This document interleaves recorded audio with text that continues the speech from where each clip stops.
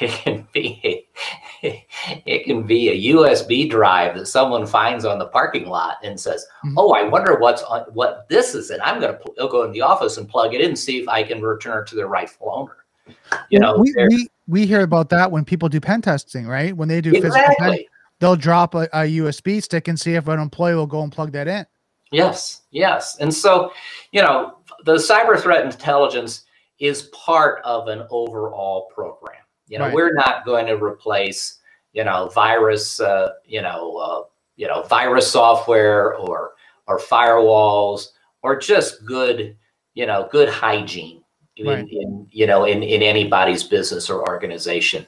This is just one more service, one more tool that can make your other defenses more effective, because we're going to be blacklisting these things, and that is like game over.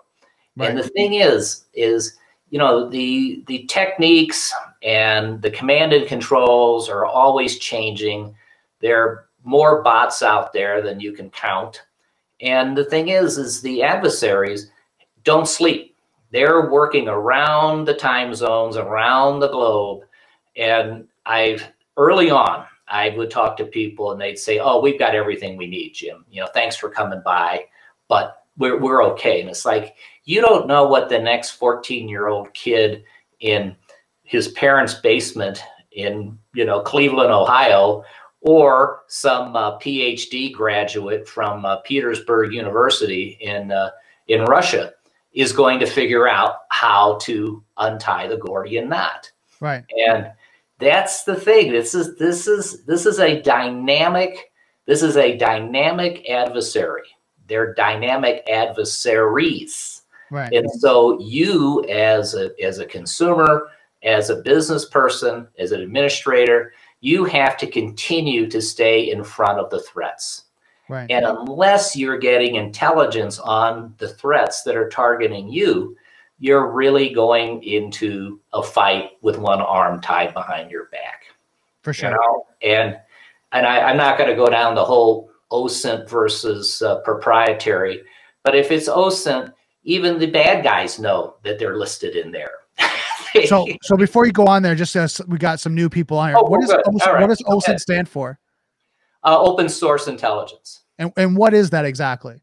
Well, that's the kind of intelligence and data that the big providers will provide.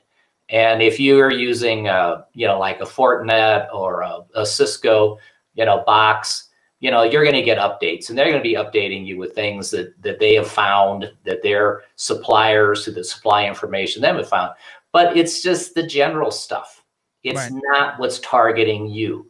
Right. And I have this conversation a couple times a day with people. It's like, you need to know who's targeting your company, not the threats that are global. Global threats are good, and the basic equipment and services that every company buys, you're getting covered by that.